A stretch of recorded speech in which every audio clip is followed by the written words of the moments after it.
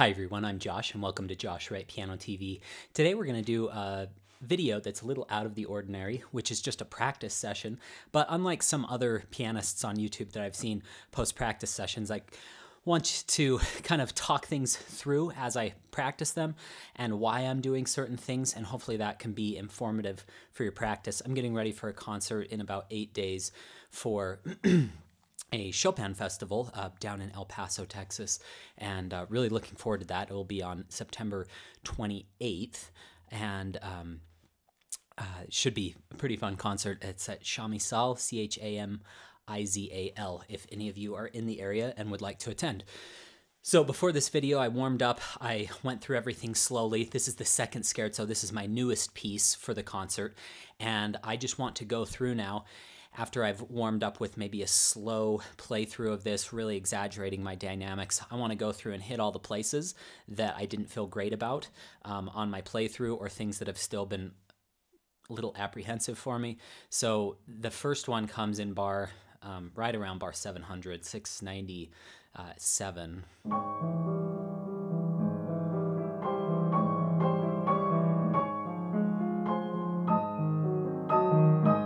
So I'm going to stop there.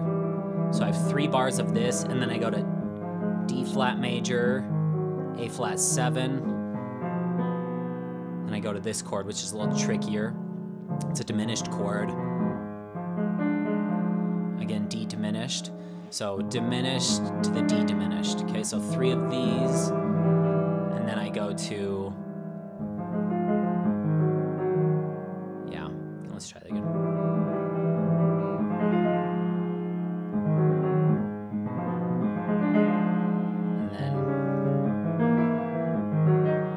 I'm noticing a pattern here.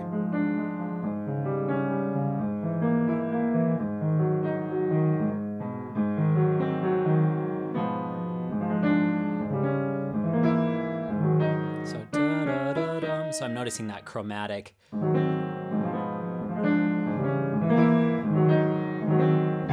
then it resolves there at the end. By the way, I'm going to make a whole pro practice video on this, taking you through how I do all these technical issues, but today I mostly want to talk about how I prepare for a concert when it's about a week out, and if there's any apprehensive or things that are making me nervous spots in these pieces. So let's see, I keep messing that up. Then I go to the diminished, and then what's this one? So I have basically 3 sets of the diminished dissensions. And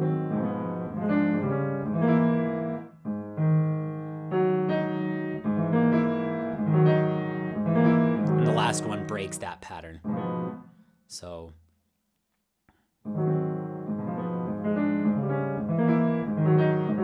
cool, I think I got it.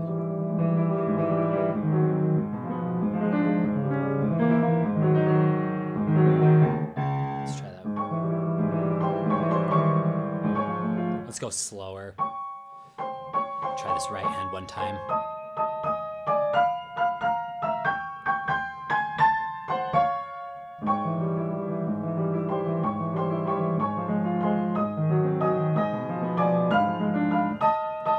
I think I missed that.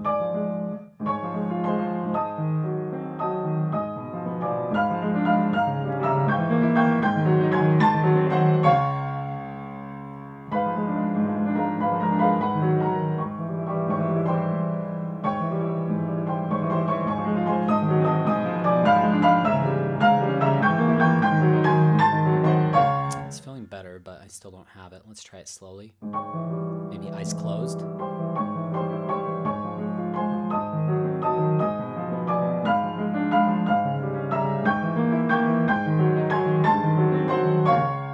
Ending was sloppy.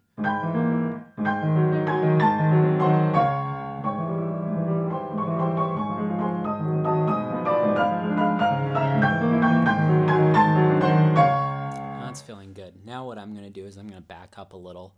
So I will go maybe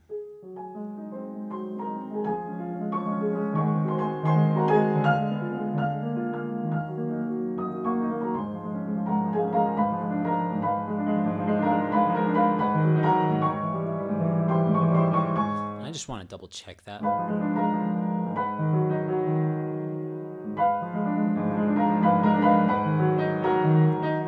Do go up to that E flat. You'll notice that after you memorize things, at least this is what I noticed for myself, especially with repetitious patterns in these left hands, it's so easy to ingrain versus something like that. Just a different inversion. It's so easy to get those mixed up. So I'm constantly checking my music. That's why I practice with my music right up until the day of my concert. Of course, I'm doing a lot of preparation work memorized, but I'm also doing quite a heavy bit with music because that I'm just always checking things to make sure. Let's try it from here again.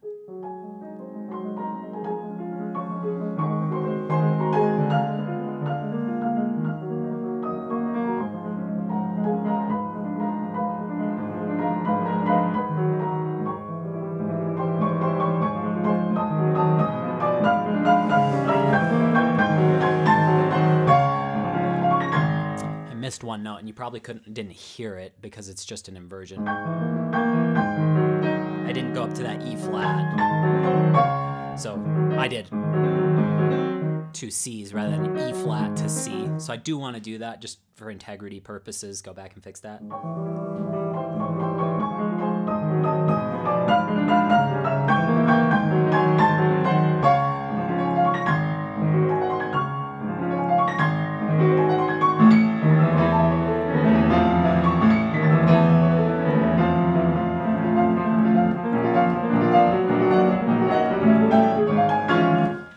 Check that. That's a tricky little spot there. So let's see. 2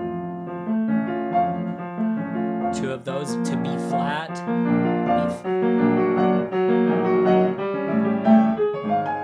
Let's just count those. 1. Let's see.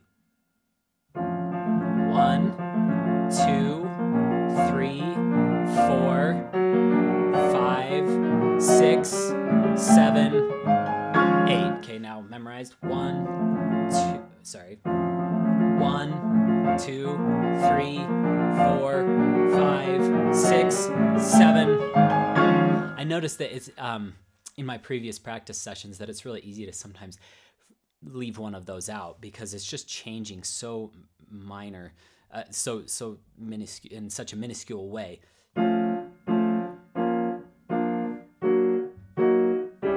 So basically, I'm going to B flat minor, then I go to the D natural, then I move up, E flat minor, and this is the one that I always question myself, wait, is there one more? Okay, now let's try this slowly.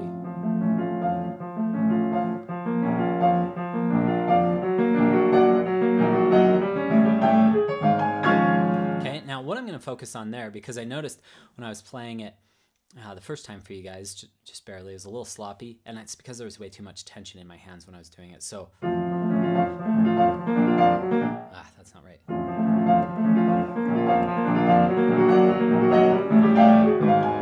Okay, the ending fell apart.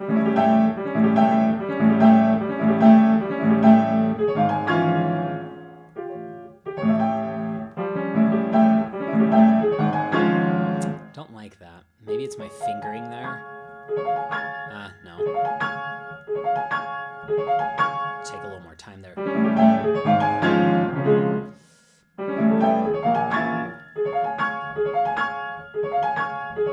That is weak fingering. I'm going to change to a 3. 3. I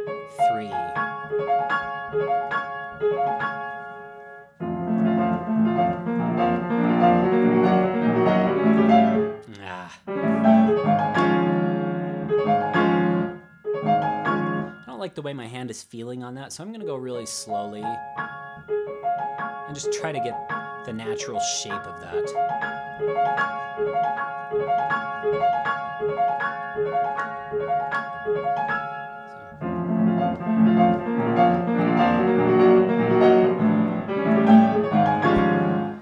Okay, it's still not working, so what I'm going to do is I'm going to put artificially just a tiny bit of time towards the end there.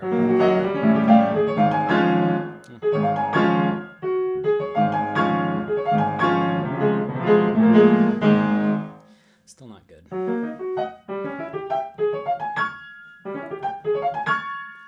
So.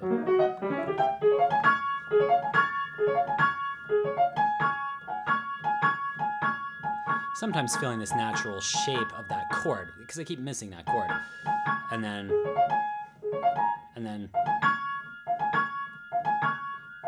practice chord combinations. I recently did a video on that.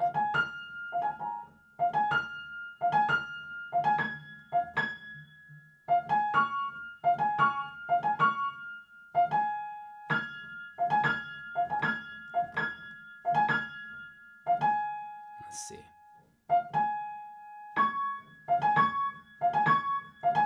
That's feeling better. That seemed to fix it without breaking my microphone here. I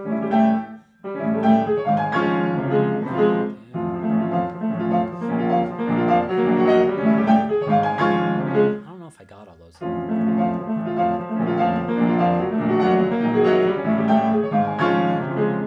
Good, the ending's fixed. Now I'm messing up in there.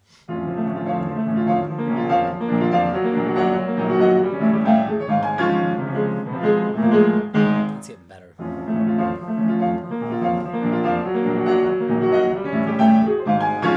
Gosh, it's because I got tight there that the rest of my hand didn't reset fast enough.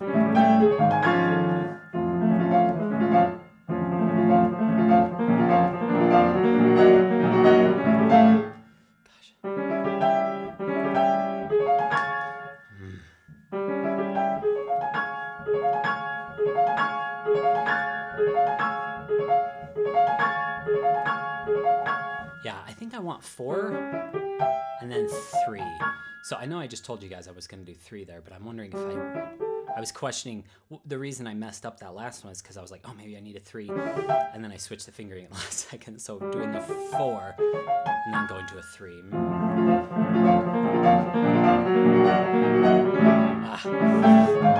Keep going to that 3 there.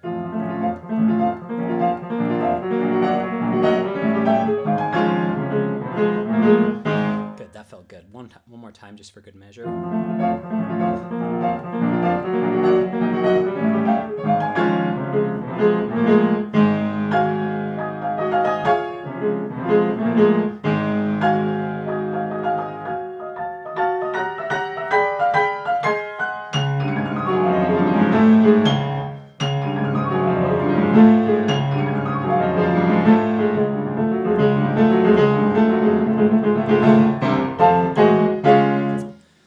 That is not good. You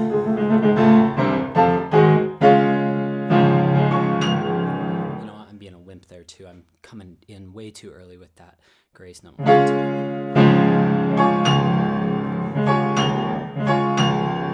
I'll probably take a little bit of time, to be honest. I remember at the Chopin competition, I was like, screw it, I'm just going for these. And it worked out. It's kind of a risk. But one thing I don't like is what I just did is I went to the like really babying it, giving it tons of time. Don't come in so early.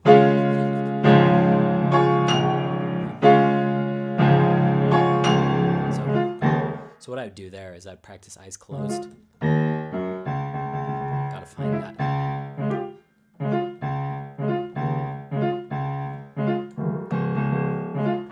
Such a big jump. I haven't done this work yet. Just to the thumb. And then just to the pinky.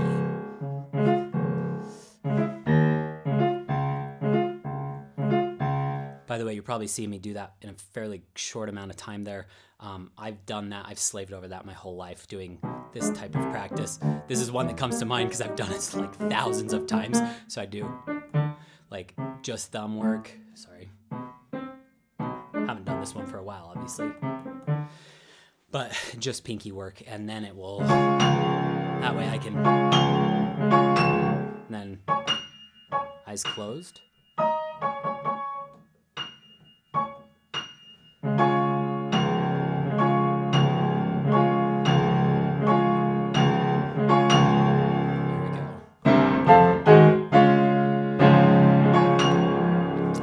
Better.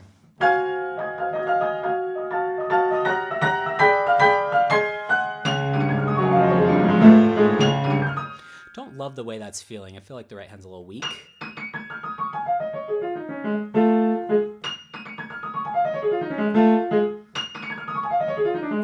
Yeah, the end is weak, as you guys can see.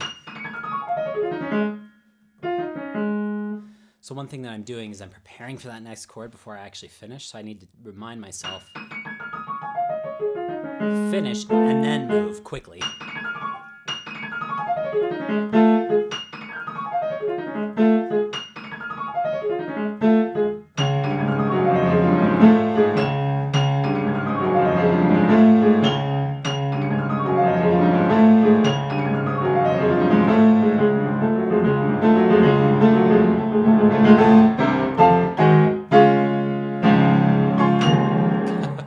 Do not do that. There we go. Let's try it back a little.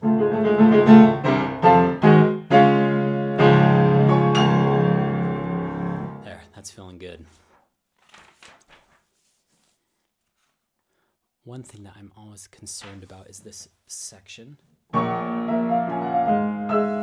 Just making sure I'm playing the right notes, because sometimes I'll play an inversion of a chord wrong, maybe.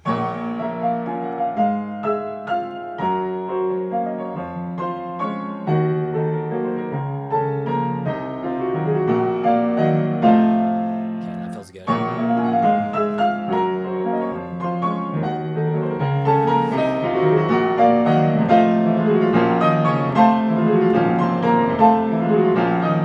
I need to make sure my tempo is fast enough here. That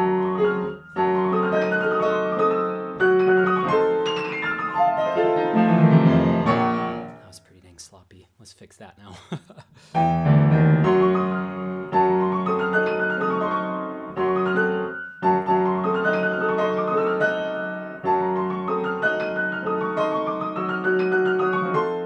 One thing I hope you're noticing is that I usually don't give myself more than just a few tries before slowing things down if something's not working.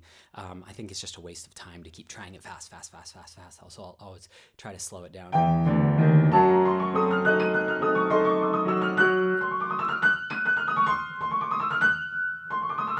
That's something I learned incorrectly, is that fingering. I always did 1, 2, 3, 5, and that's a terrible stretch, 3 to 5 there. So one thing I'm trying to do is 1, 2, 3, 1, 2, 5. Feels so much better.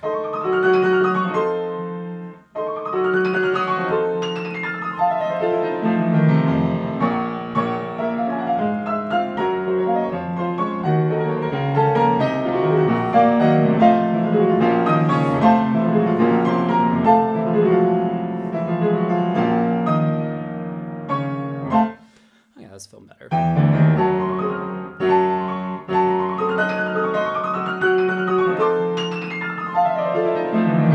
Still feel a little apprehensive. One thing, the more I've played piano, especially like maybe in the last 3 or 4 years, I've noticed that I can fix things a lot more quickly if I just observe how my hand is moving. So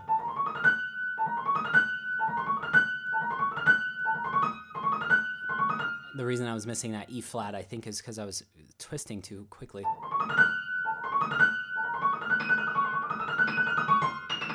So, gosh, still bad.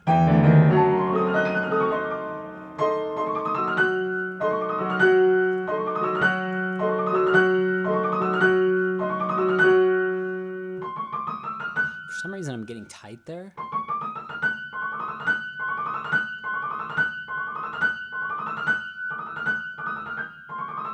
There, that feels looser.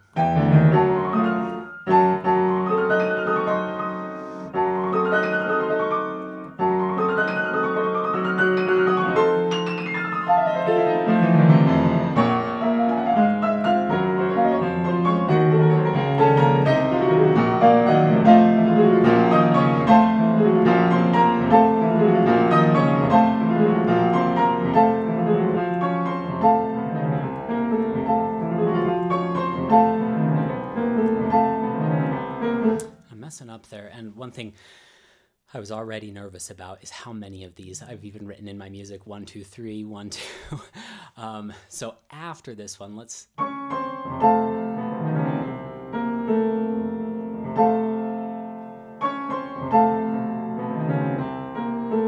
So I'm gonna start counting these chords. 1, 2, 3.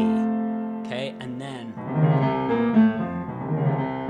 2 of those, and then 1 of these. Okay, that feels better. So mentally, so. That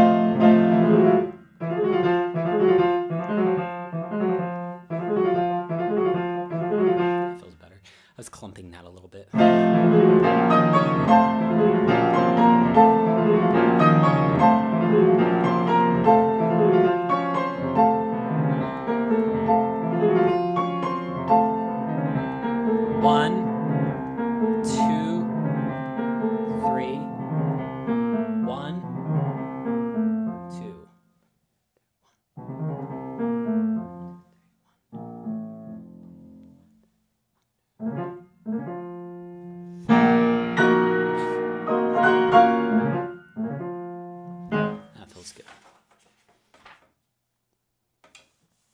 Also this section. Some of my left-hand inversions I'm always a little bit uncomfortable with. And it may have actually been this one that I was thinking of, because the same B flat minor and this is G minor. So remembering G minor comes first, B flat minor comes second. Not that I think that you could really get into the B flat minor easily from here. Like if you had a memory slip though, it's really nice to be able to go G minor. And I think I want to be quite huge here. I want to think about dynamics as I go through these notes as well. Maybe come down a little, then come way down. Okay, now single note in the left hand. I always tend to do that. Single note is what it needs to be.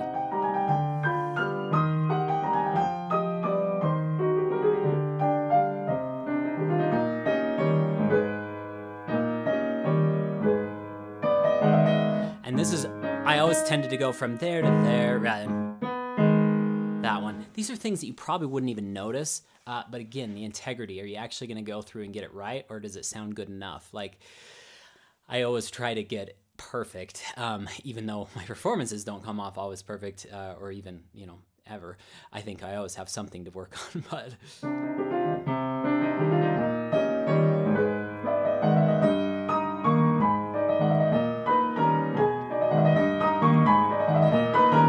It's mostly just this single note on the C minor and then the first one on the A flat minor. Okay, let's try it.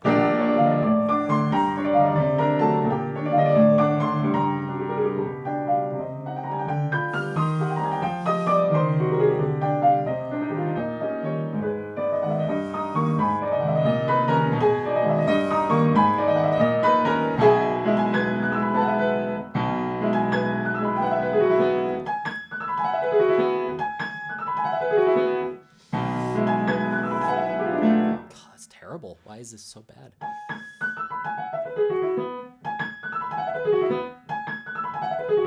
There we go.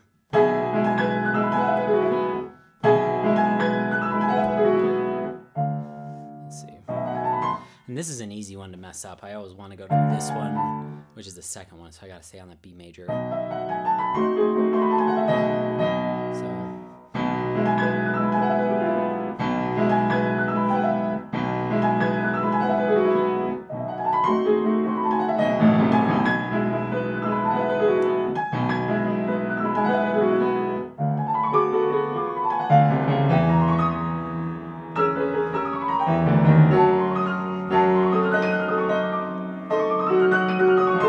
Pretty dang bad.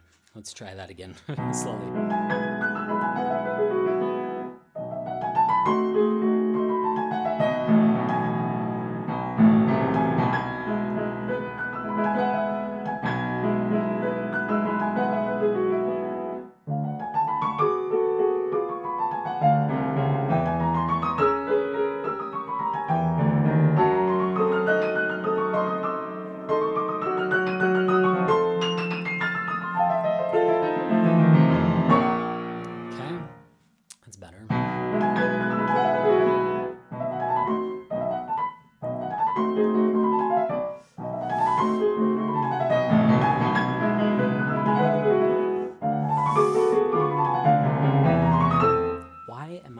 questioning myself so much there. It's probably because I don't know this well enough. Let's see.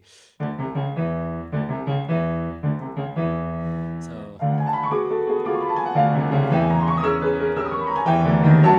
okay, so E, E. So if I go to D, E,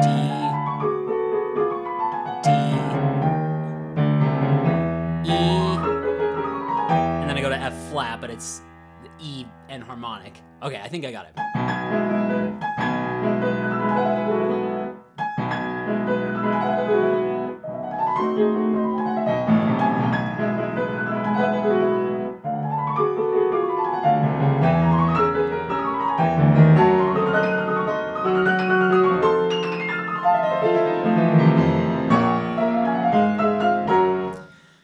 So one thing I didn't love is just this. So that clarity is not good.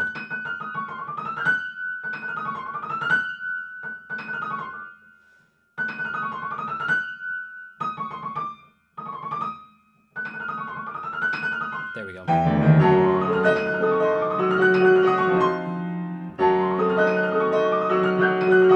think I might just take time there. I think it sounds better anyway.